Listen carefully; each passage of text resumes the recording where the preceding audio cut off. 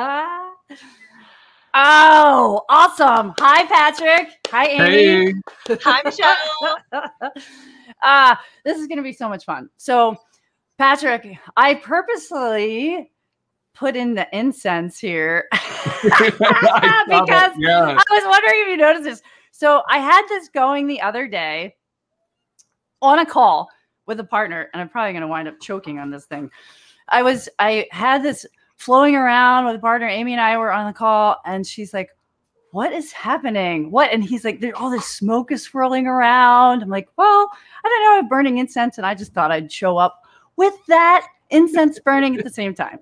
So I wanted your thought on, is that good, bad? Should I be doing that? Should I not be doing that? That's a great question. I would say that I would, depending on the call, right? Right.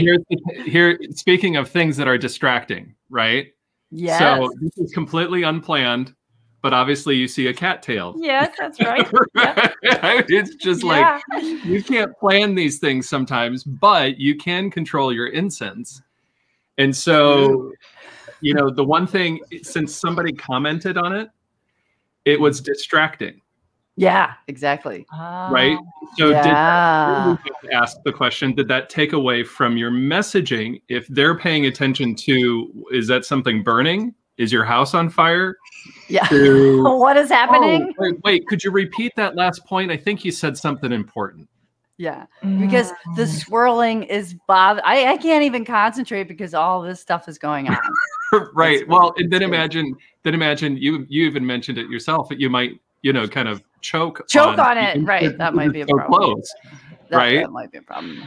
Yeah, that might be a little bit of a problem. Well, that takes away from that time, but it also takes away from people's attention. Yeah. We are in constant competition for people's attention. Mm-hmm. So once you get their attention, what are you doing to keep their attention? Mm-hmm. And that's why we try to do more minimalist backgrounds. Not too much, not too little. It doesn't have to be plain Jane, but we want to have something that's both expressive of our own brand and is clean enough and non-distracting, so that the person is really focusing in on us and what we have to say, because what we have to say is valuable. Why is it important to show up on purpose, Patrick? I mean, what's your opinion on that? To show up on purpose is ultimately a kindness to the people with whom we have the privilege to work with. It's the old adage that our moms and dads taught us, which is people don't care how much you know until they know how much you care. And showing up on video, particularly on video for Zoom calls, disheveled. Can I say disheveled? I think you can. You just said so. Looking like a slob. Pajamas and hair a mess and right? or all that, right? So what is, in certain circumstances, it makes sense. If you've established a relationship and things, and you understand who the other person is. But here's a great case in point of why we show up on purpose. And I'm going to use a Batman analogy. Can I use a Batman analogy? Of course you can. I like Batman. We like superheroes. Right, so Batman in The Dark Knight, I think it was The Dark Knight. If you remember, he's trying to catch the Joker. And what he does is he puts up this bank of screens, and he's literally monitoring cell phones all over Gotham City. And he recruits his friend Lucius to help be his eyes in the sky, so to speak, right? But there are so many ethical issues wrong with what he's proposing that it's not Bruce Wayne who showed up in the suit driving the fancy sports car, the Playboy Bruce Wayne. It was Batman. And it was not just Batman, it was Batman with the Batman voice. So he was intentional about, one, dressing the part, two, speaking the part, and three, bringing the gravity of the situation and and he needed help. So when we show up on purpose, we're showing up in the same, we have to think through, Are we showing up in the same way? My grandmother used to say, dress for the dignity of the occasion. I mean, because we would always complain about, you know, we want to wear blue jeans to the symphony. Times have changed. You can wear blue jeans and a sport coat or something like that today. But when I was growing up, you had to wear khakis, you know, you had to wear dumb khakis and a polo or a sweater or something to the symphony. And that was the way you did it, because that was the dignity of the occasion. So we have to think through those things, plan, and be intentional, because it's going to matter in how we're able to accomplish our engagement and our connection with the people that we're trying to serve. How do you feel about, I mean, there's a lot of schools of thought here, right? That it doesn't matter. I'm at home. People are going to go behind me, or I don't even want to get on camera. Yep. I can roll out of bed and it's fine, versus the reverse, which is be present. Yep. Show that you care. And then there's probably degrees in between. Right.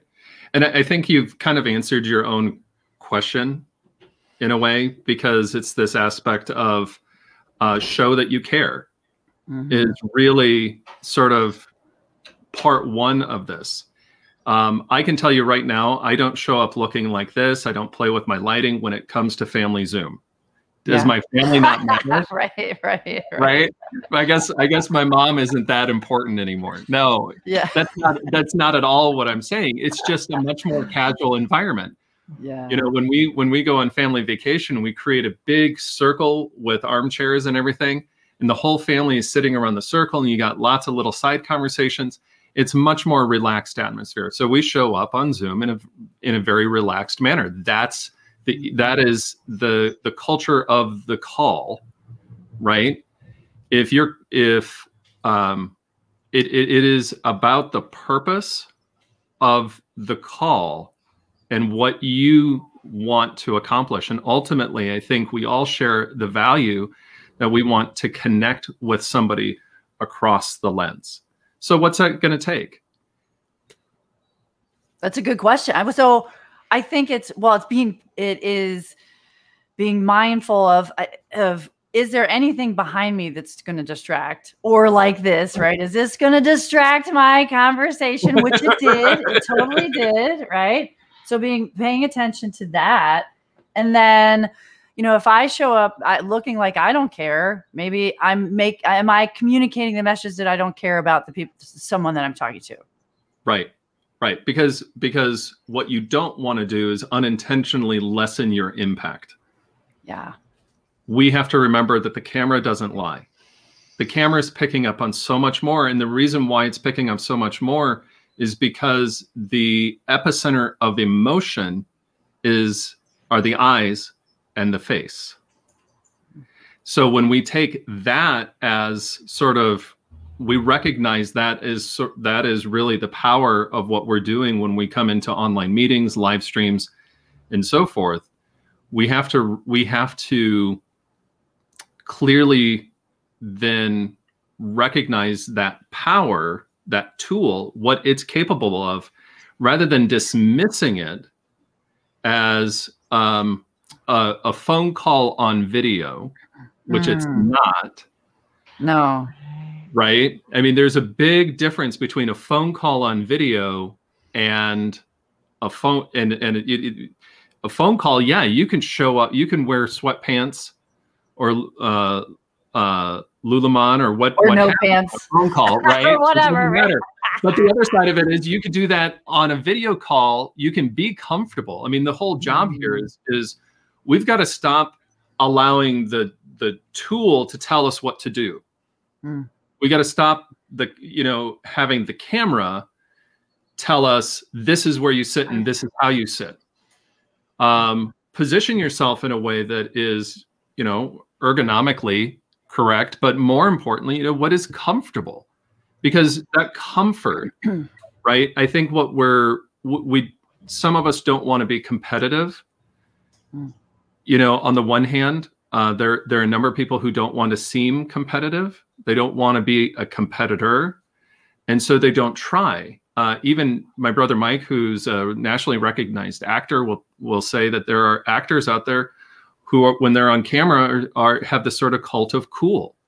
Well, what does that mean? It means I'm just going to show up and I mean, honestly, what it means is I'm just going to show up and wing it. Okay. I'm not. I don't really have to follow the script. I'm just going to emote. And it's like, no, there's always a structure to these things. And I think one of the best analogies is surfing. I mean, it's one of those activities where you have to have the right board that fits you. You have to understand the waves to a degree. You have to understand that a little bit. You've got to paddle out. You got to learn how to paddle out. And so there's a number of techniques, but as soon as you hit the wave, you almost have to go into this sort of unconscious skill set that allows you to simply ride the wave. That's where we really begin to be our authentic and genuine self.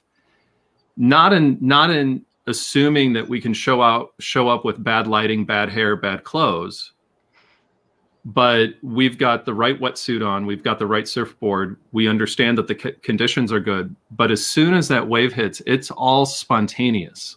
Nice. You know, the word that I like to use actually is planned serendipity.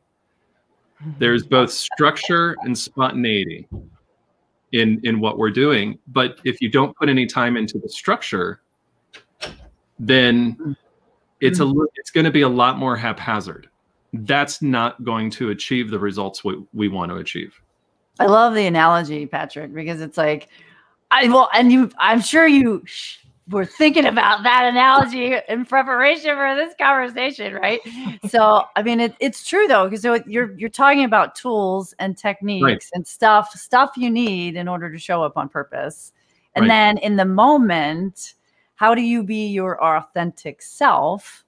Right. Are you comfortable to be your authentic self, right? And if you're not comfortable, you're probably not going to be authentic. You're not going to show up on purpose, but you also have to have the tools around you. And you don't need all the fancy stuff. Like I did this the other day on a call and they're like, where'd that come from?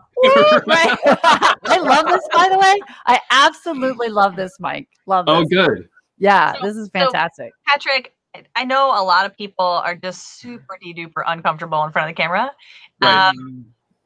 Where do they start? Easy, like simple stuff. Yeah. Easy wins. You know, I think what I end up working with people on is actually just positioning the camera. And if you can get a better camera angle, you end up liking how you look better. And you know, my own, I've shared with the two of you my own genesis, my own sort of path of discovery, if you would. Even shared photos of me looking like a potato back in March 2020. I love that. And how much I hate looking at those pictures, right? Did you have all your ears and your hat and all that stuff? Yeah, right. Exactly. It just, and I was a green potato at that, you know. I mean, nice, even better. Yeah, it was awful. Was there mold on your head? What was happening with that? I was in the dark. I was left in the dark for a long time. That's funny. The aspect though here is if we can get and these are simple fixes. So something that I sometimes say is you know, we want to make inches of adjustment to create miles of engagement, right? And so, and what I mean by that is if we first we've got to, at the end of the day, you got to buy a better camera. It's not a matter of if you're going to buy a better camera, it's when you're going to buy a better camera. Especially now, right? Especially now, you know, you know, in the beginning days of the pandemic, it was excused because the really good cameras were not even in supply. I mean, all the major vendors ran out of good cameras. So that, you know, there are things that are simply outside of our control. But now that we're into 2021, inventories are coming back, find a good camera, and then put that camera on a tripod. And the reason why we want to do that is because now you have the ability to adjust it for your desk, for how you sit, and to make sure that you're comfortable. I know that's kind of number one. Number two is once you divide and conquer, this is kind of a divide and conquer strategy, because if we're relying on our laptop to be our sole webcam, then we're actually we're relying on the Swiss Army knife approach to solving our at-home studio office. And the recognition is we're now with as widespread as video meetings are, and as much video as everybody's essentially required to do these days, the home studio office or the studio office is just the reality. So it's something we're going to have to get used to. But I think that first step is getting a good webcam. Job number one. You can use your phone as a webcam. You can use, I often recommend a Logitech StreamCam. I don't get any endorsement for that. I probably should. But or this, like, you don't need this, although it's super cool, right? Right. And then there's different things, you know, and every environment is a little different. And so, you know, Michelle, you were dealing with the echo, and you really wanted your audio to sound so much better. But I think that first bit, and then getting it positioned in a way so that you can look horizontally across at your camera. And that makes such a difference, because now you're sitting up. Right. Amy, I know that you teach yoga, so this whole body awareness aspect. You know, so often what I experienced in my own work early on, particularly with all the Zoom meetings, is my laptop was on my desk and I was hunched over for hours a day looking down at the camera. Well, if you spend all day hunched over, you're automatically going to experience fatigue. It is not how we're built to sit. And so, is Zoom fatigue a real thing? Absolutely. Oh, for sure it is. Right. But you have to think, you've got to kind of take a step back and say, what is actually contributing to it? Is it because I'm on video and I don't like video? That could be it. Is the video I'm watching really, really bad? Yeah, in most cases, that's probably going to be the case, because, but then, it's taxing. I just read a great quote by Steve Stockman. He's directed hundreds of commercials, feature films, and television shows. And one of the things he said is the opposite of good, when it comes to video, the opposite of good is off. Interesting. And what he means by that is, if it's not good video, people are going to shut it off. I will go so far that now, in sort of the Zoom age, if it's not good video, it's either off or out. So people are going to either shut it off or they're going to shut it out. And they're just not going to pay attention. And I continue to hear reports of people, even within corporations, who are forced to watch bad videos of vice presidents who could care less about what they're saying from a subject matter standpoint, because it is so hard to just watch them. That's painful. That is super painful. Really, yeah. Patrick, this is awesome. Right? I know, it's like we've watched those, right? We've watched those and we're like, I don't want any part of that. I don't want any part of that. This, right. I want to wrap this up. I think that how can people get in touch with you? That's a great question. I appreciate that. The best way would be my email. It's patrick@punchn, punchn.io. And I'll just repeat that. It's patrick@punchn, punchn.io would be the easiest way to get a hold of me. Awesome. And I need to get with you because we have a client that is awesome for your group. So I will connect via email that way. My power up and March 19th. Yeah, exactly. So thank you for all of this information. I just thought it would be important for people to understand why is it important to show up on purpose? What are some of the tips you can do to get started? And don't be afraid to lean in to being authentic on screen, right? Right. Exactly. Yeah. We want to see the real you, just not necessarily the real you that just rolled out of bed.